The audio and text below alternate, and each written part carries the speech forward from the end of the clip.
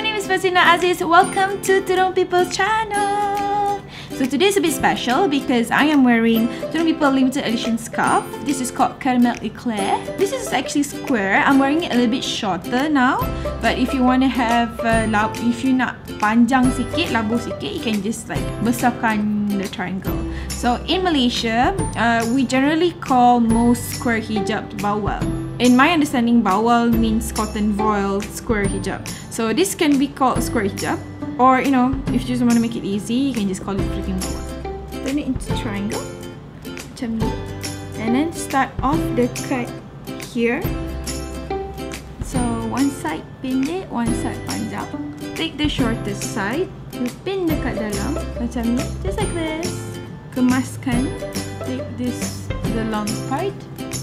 Just pin it dekat sini. Sini, this right here.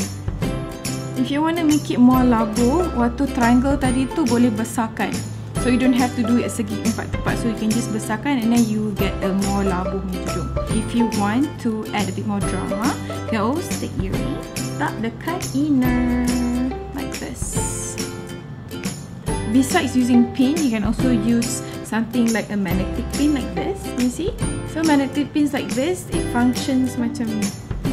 You boleh buka and it click on just like that. You can get this dekat, you can just Google magnetic pins.